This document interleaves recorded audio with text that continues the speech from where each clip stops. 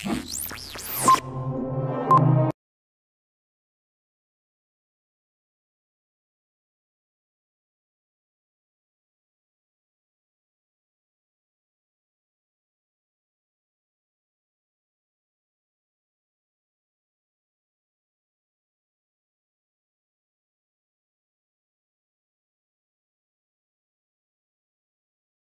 heard this story before.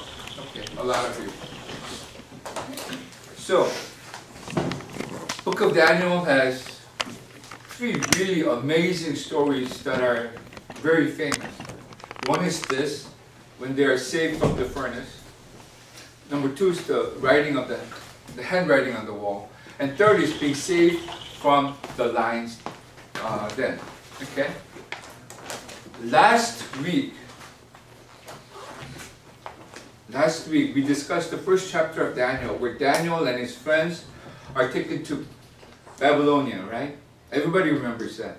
Now, we're at chapter 3, but let me just go over chapter 2 with you so you have a full understanding of where we are now. Chapter 2, King Nebuchadnezzar has a dream. Do you remember what dream he had? Apparently, he didn't. King Nebuchadnezzar demanded somebody interpret his dream. But before interpretation, tell him what his dreams were. He said, tell me what my dream is and tell me what it means. And everybody came to him and said, King, you're being unreasonable. If you tell us the dream, we'll interpret it for you.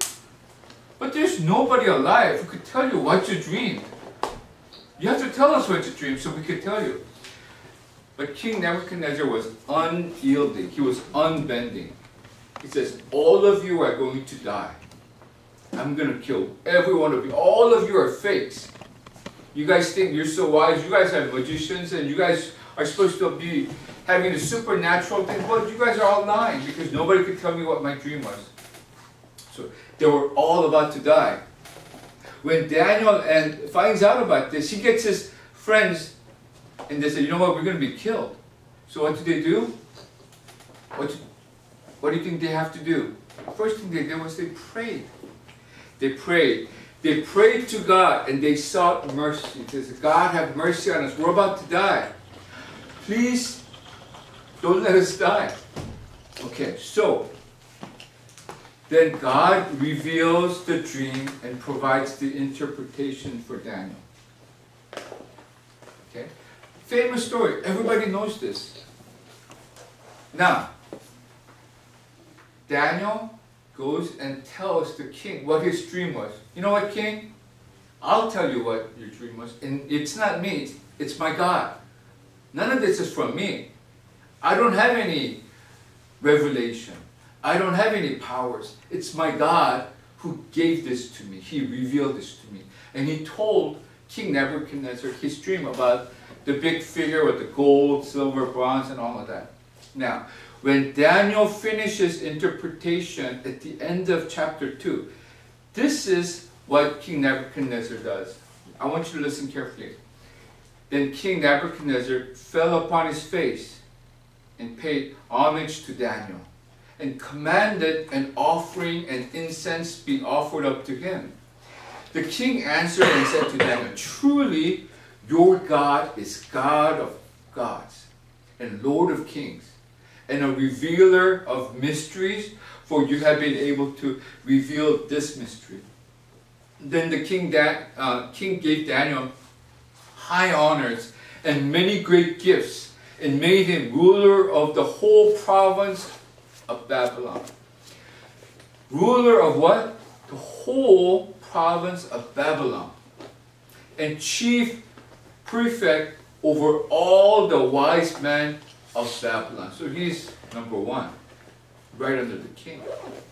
Daniel made a request of the king, and he appointed his three friends to become like a ruler of provinces in Babylon.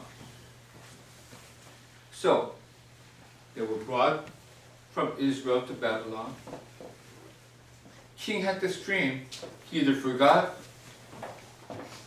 and then he demanded people to tell him what his dream is and interpret. Daniel does something supernatural because God enables him.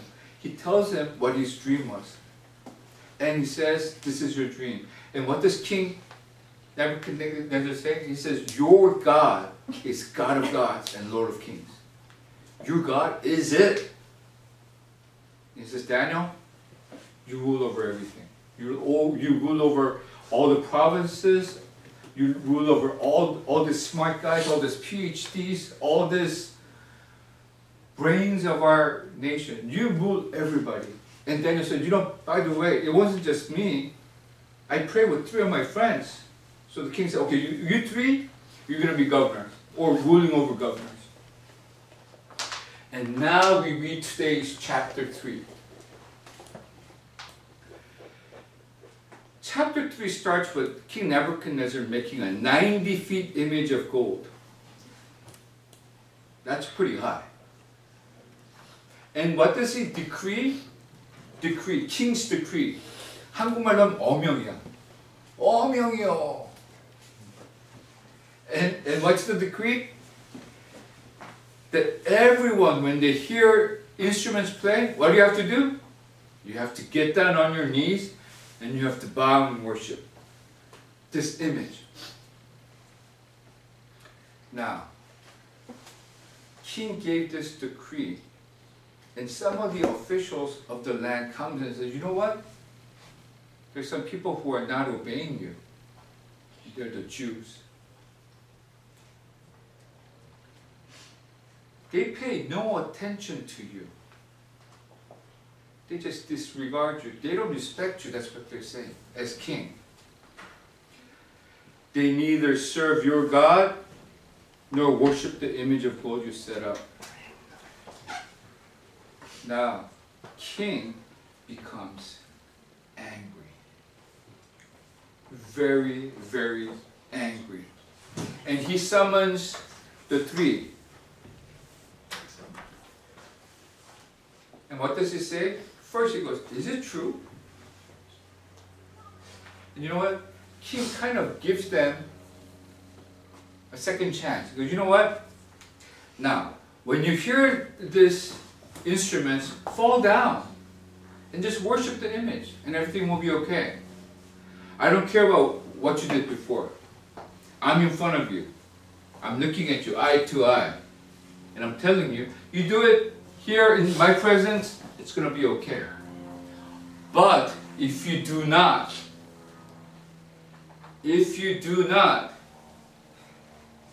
I'm going to throw you immediately into a blazing furnace. And then he says this, then what God will be able to rescue from whose hand? My hand. What basically he's saying is, I have power to kill you. There's no God that's going to save you. So right now I'm giving you a second chance. Because you know what? I'm a nice guy. And I remember you with Daniel, part 1, that you interpret the dreams for me and I already put you in high places. But your head is getting too big. You're not respecting me. I told you to do something. You have to do it. I am the king. If you don't do it, I have the power to kill you immediately. So, these 3 guys answer the king, and this is one of the climaxes of the Bible. I mean, this is just, this faith. You know what they say is this. King Nebuchadnezzar, we do not need to defend ourselves before you in this matter. If we are thrown into the blazing furnace, the God we serve is able to deliver us from it. And he will deliver us from your majesty's hand. Who's going to save you from my hand? Our God's going to save you.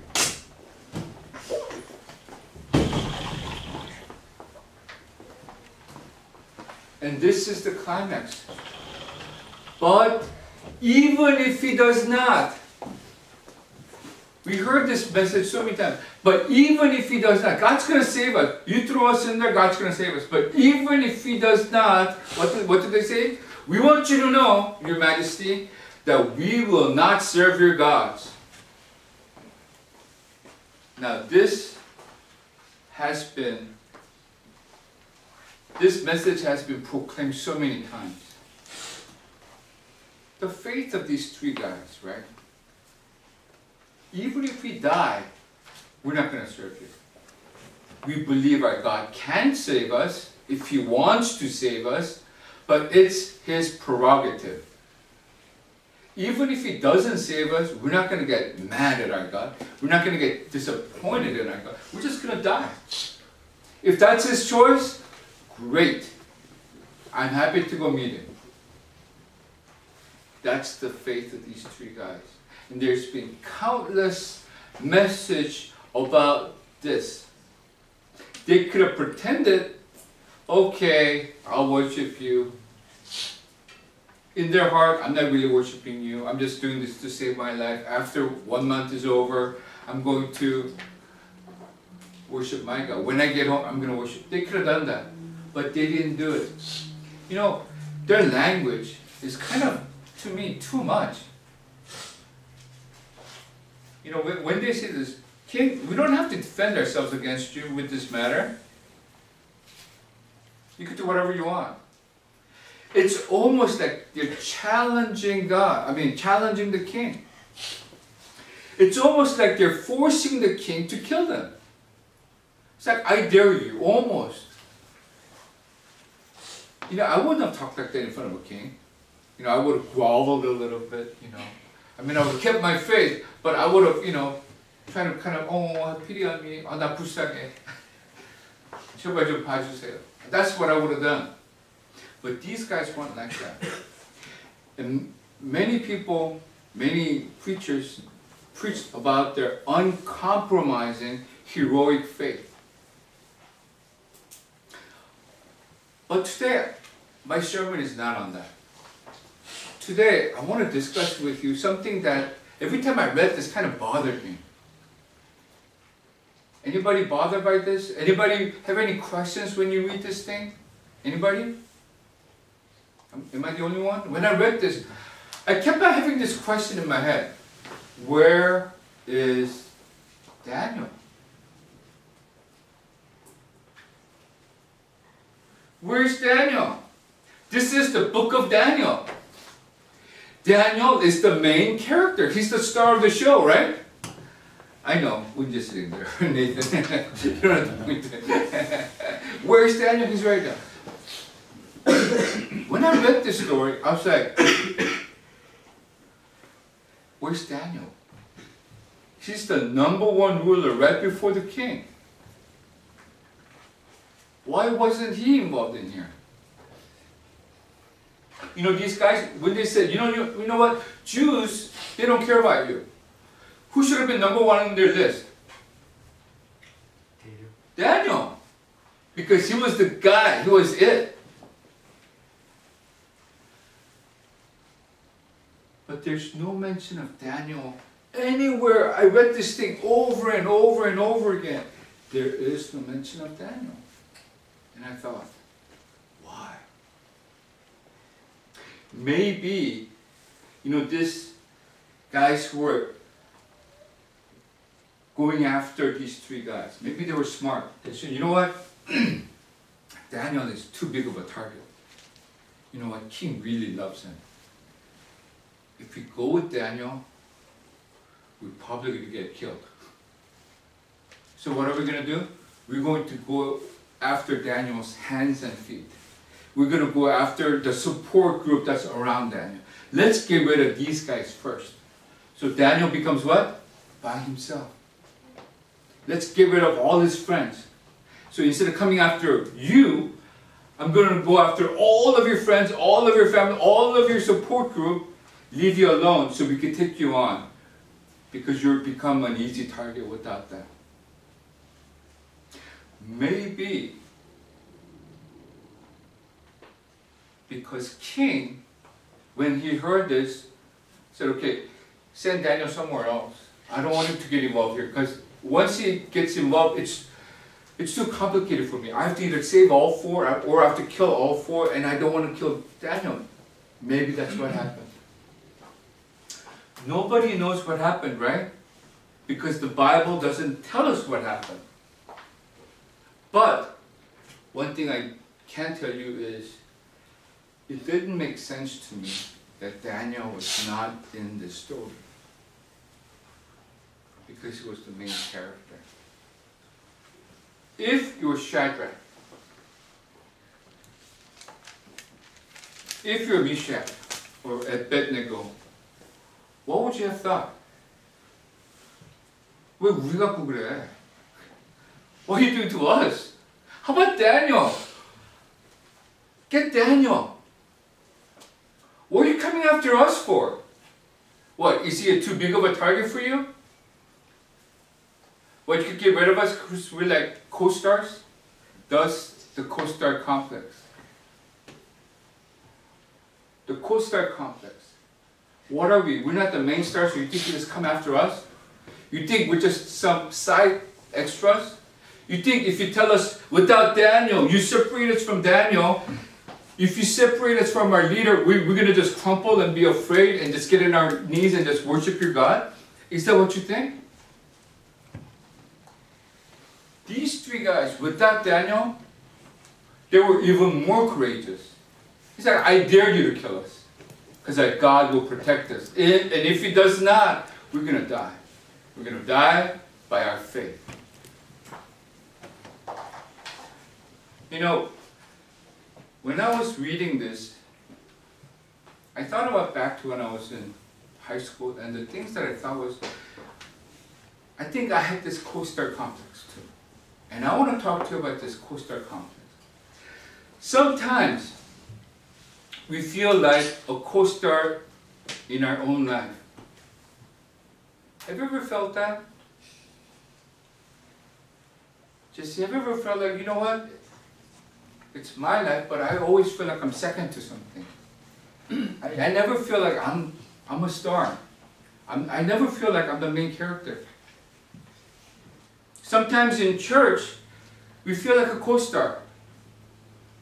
We don't think we have enough faith to be the main character, or we're just a supporting cast. Or there's all this praise team, and there's all this guy. Well, let me just kind of sit here in the corner because I'm not really a main star here. I'm just a co-star in this church. Sometimes in school, you think you guys are co-star because you're not the smartest kid in the school. You're not the most popular guy in school. You're not the strongest. You're not. Sometimes you feel like an extra at your school. You know what I mean? And you kind of push yourself down. Sometimes it even happens at our home. Sometimes we feel like a co-star in our own home. Second to our siblings. Oh, my oppa, or my 형, or my 동생, my brother or sister, they're the main stars. My parents love them. I'm just a co-star. Nobody really loves me. I just kind of have to like adjust to everybody else's characters. Maybe you guys feel like you're secondary co-star to your parents' careers. Or their church activity. Oh, church is number one in their life. I'm just a co-star in my family. And you always feel this, I'm not worthy. I'm really nobody. Sometimes in life, we feel that bad things happen to me, or I'm the only one asked to do all the sacrificing. How come, God? How come it's me always getting into trouble? How about that guy? What, is he the main star? I'm just the co-star? I'm just an extra? Don't I matter? Sometimes we feel like this in our life, that God has made me co-star in my own life. When I begin to regard myself as some insignificant character, an incidental person, an expendable existence, I feel depressed. I feel devalued.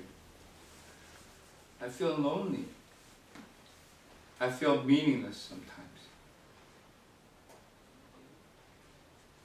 Well, I want to tell you,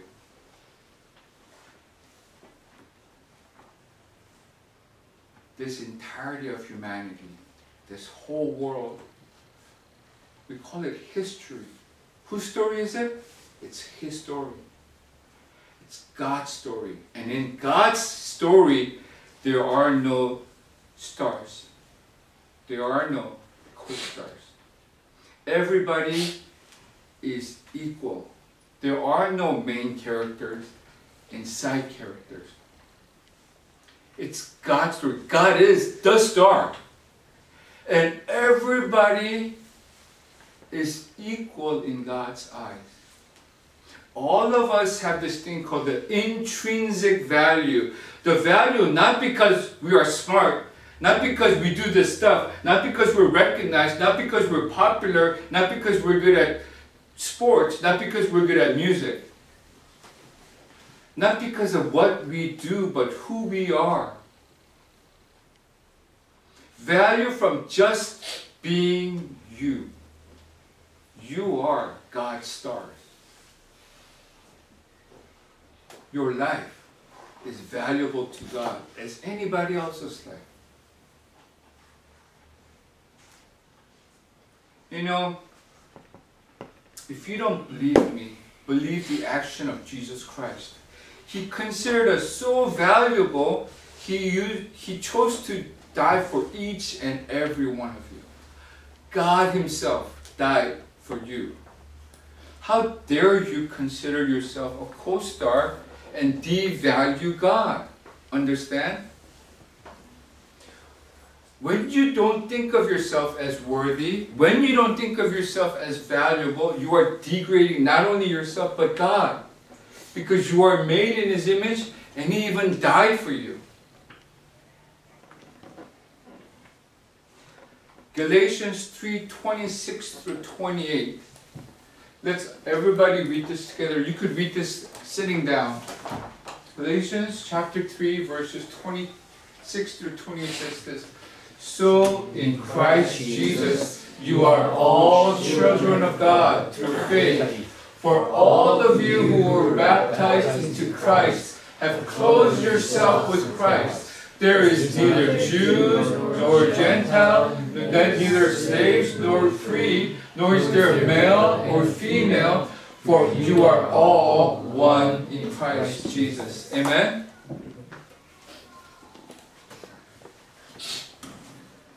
I want you to turn to somebody next to you and say, you are made in the image of God.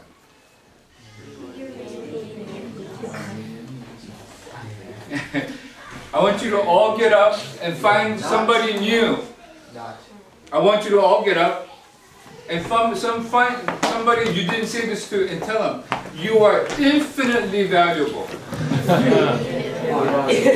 You are infinitely valuable.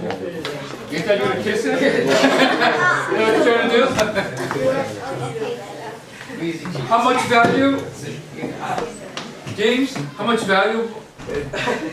Infinite. Yeah. That's your value, right? Yes. You already knew that, right? I'm priceless. Alright, you're priceless. I want you to find somebody else and say, you are aboundingly loved. You are aboundingly loved.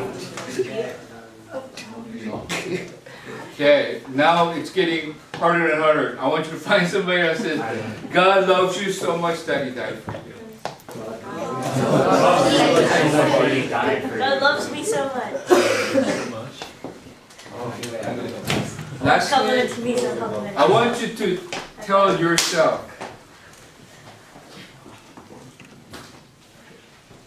I am the star in God's story. I am a star in God's story. You are infinitely valuable. I'm a superstar. Yes. Superstar G for God, right? You know, these three guys, they could have complained. When King said, you guys do this, they could have said, but King, where's Daniel? 억울해. 왜 우리만 갖고 그래? Get Daniel in here. You know, we prayed 3 times. That guy prays 5 times. That guy's even worse than us. He has even more faith than us. Bring him over here. They didn't do that. They stood in the faith that they had in their God. Amen? I want all of you to know you guys are infinitely valuable. That you are not a second best person. You are not second class citizens. That in God, I want to make sure every one of you do not consider yourself as just an extra. I want you to really know, I'm special to God. And I don't want anyone in here to be depressed, to feel lonely, to feel like you're not worthy, because all of you are. Okay, let's pray. Our Heavenly Father, we come before you, Lord. I pray that we will not have